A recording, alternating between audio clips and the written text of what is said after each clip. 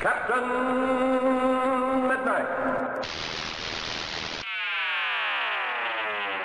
This video is brought to you by CuriosityStream and features spoilers. So, cards on the table, I didn't really want to make a video about the Rise of Skywalker. I really disliked this movie. And I kinda knew that while I was on Christmas break, a lot of my complaints would be covered in like 100 other video essays. The movie's story is a mess. It feels cobbled together at the last minute in a desperate attempt to please everyone, which is never really a good plan.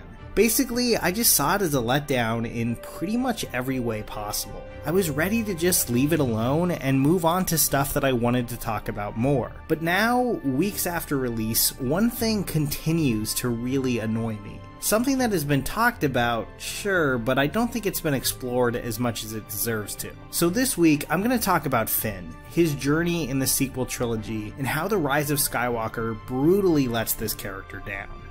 Star Wars electronic lightsabers. Which side will you choose? The side of Anakin Skywalker?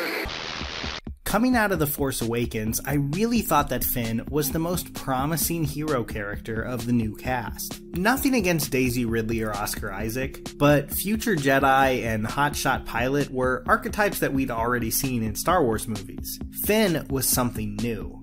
A stormtrooper with a conscience, who could no longer go along with the First Order just mowing down innocent people. One of the most striking images from that first movie is the helmet with a blood-stained hand on it. It's a small touch, but it might be one of the smartest things Abrams ever did in these movies. It's pretty powerful imagery, makes the beginning of Finn's arc clear, and on the most basic level, it just lets us keep track of which stormtrooper Finn is before he takes off the helmet. But here's the thing about a stormtrooper making that moral choice to leave the First Order and join the Resistance. If you're gonna go that route, and acknowledge that under the helmets, these are real people with feelings, beliefs, and their own motivations, you really have to commit to that.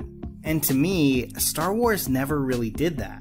They opened a huge can of worms with the Finn character, even going so far as to say that a lot of the stormtroopers are basically fighting against their own will. I think that's interesting, but these movies only acknowledge it in fits and starts. We see an entire faction of former stormtroopers in Rise of Skywalker, but that doesn't stop the movies from treating most of them like the disposable droids of the prequels, or make our heroes second guess even for a second, killing them by the dozen. I'm not saying that Star Wars needed to become a franchise that really thinks through the morality of this stuff, but if you're gonna introduce a character like Finn, I think you kind of owe it to the audience to take that seriously, and not just pick and choose which stormtroopers get to count as real people and which can just be killed off in a gag. To me, that's lazy writing. Then there's The Last Jedi, which it's safe to say is like my least favorite movie to talk about online, but I guess I'll do it anyway. I remember being pretty underwhelmed by Finn's role in the film. It felt a little undercooked to me, and like many out there, I kind of rolled my eyes at a lot of the Casino Planet. But rewatching it after The Rise of Skywalker, I gotta say, I think it at least treats Finn better than this movie, which, granted, maybe isn't the highest bar to clear. At the start of The Last Jedi, Finn is hyper-focused on finding Rey. The rest of the Resistance clearly doesn't matter to him that much yet. Now, you could say this is because he was deeply in love or whatever, but I'm not really convinced. I think Finn just found the first thing resembling a family with Poe, Rey, and Han, and was terrified of losing that.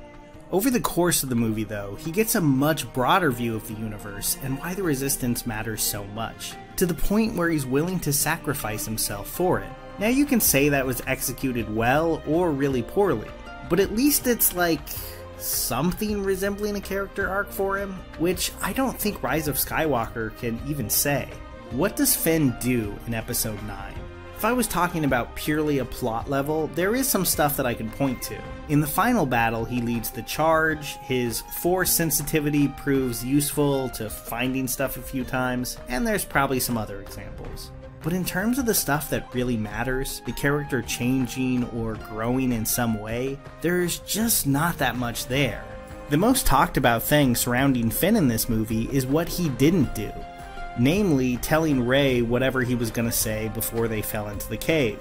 A lot of people thought that he was going to say he loved her, and then Abrams came out and was like, no, actually it's just that he's force sensitive, which doesn't really make that much sense to me because I don't see why he wouldn't just tell her that, but whatever. The truth is that it's just kind of pathetic that this is what people are talking about when it comes to Finn after his final movie. Not anything he did in the story or a surprising change in the character. Nope, just what he maybe would have said in a scene that is probably just sitting on the cutting room floor. And it makes sense that that's what we're left talking about, because Finn just has barely anything interesting to do here. But of course, I need to talk about Jannah and her band of deserter stormtroopers. I like this concept. Actually, I'd go even farther than that and say that I think this might be the most interesting idea in this jumbled rehash of a movie. But like pretty much all of the new characters introduced in the film, Jannah seems half-baked and underwritten, with everything we know about her shoved into a single scene or two. And that's really disappointing, because it's with the introduction of these former stormtroopers that I think Finn's story could have really added up to something great. We're missing some emotional beats here that could have been really, really good. Like maybe while Poe and most of the Resistance are fine with just blowing away First Order soldiers, Finn passionately argues that they should be given a chance to desert. By the Rise of Skywalker, he could be the leader of this growing movement, and maybe instead of having some ships show up to save the day at the end, you know, like in this and plenty of other Star Wars movies, the stormtroopers put down their weapons and just refuse to fight. But something like that would require life under the First Order to be more fleshed out, and to give us a better sense of what these soldiers' lives are really like. And those kind of details and backstory on the First Order have just been almost completely ignored by this sequel trilogy. I mean, really, you have to go to the comics and novels to even get a decent understanding of who they are and where they came from. The sequel trilogy never bothered to put in the work to make this feel like a real oppressive regime. So of course it's hard to care about this band of stormtrooper deserters. And for Finn, I think there's one huge missed opportunity: Captain Phasma. This could have been a character that meant something, that embodied everything Finn wanted to leave behind by ditching the First Order. In The Last Jedi, they bring her back to fight Finn to the death, and it was such a waste. She was never allowed to be a character. She's a video game boss, and when she died in very video game boss fashion, it ended any chance she had of actually becoming an interesting villain for Finn. Instead of spouting the usual bad guy cliche dialogue, I really wish she would have been written to really hone in on Finn's insecurities. In a way, Phasma knows Finn better than his own friends do. She knows how he was raised, how he lived most of his life, and the type of propaganda he was fed growing up. I would have loved to see her use that to her advantage over the course of these 3 movies. To try to convince Finn that someone like him, a man who previously had no name and no real identity, could never make a life for himself outside of the First Order. Maybe we'd get to see Finn having difficulty adjusting to his newfound freedom, and struggling to deal with the trauma he's been left with. That is the Finn and Phasma story I want to see. But it's exactly the kind of thing that Rise of Skywalker, with its obsessive breakneck pacing, where we can't stop to breathe for 5 minutes unless it's to worship some original series character, would never give us. Because to do that, Abrams and company would have to see their characters as people, not devices just to get us to the next set piece.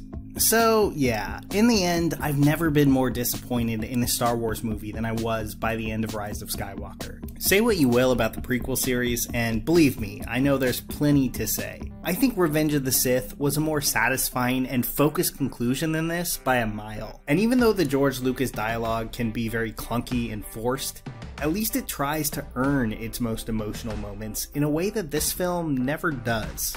I loved Attack the Block, and I think John Boyega is a really promising actor. But what he was given to play in this movie feels like a hollow afterthought, and Finn deserved better. They introduced something genuinely interesting with that character, but could never be bothered to dig any deeper. And when I think of my problems with the Disney Star Wars films, the first thing that comes to mind won't be the half-assed Palpatine return or the lack of meaningful world building, it'll be this character.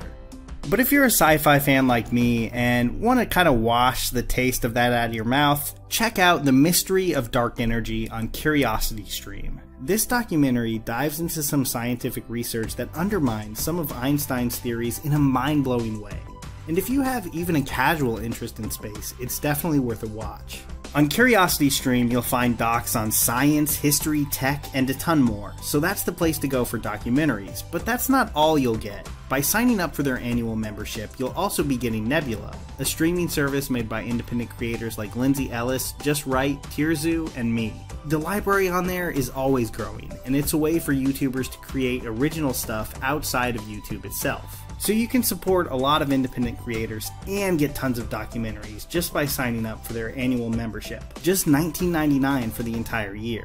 Get access to all of that and a free trial by going to curiositystream.com/CaptainMidnight, which you'll find in the description and pinned comment below.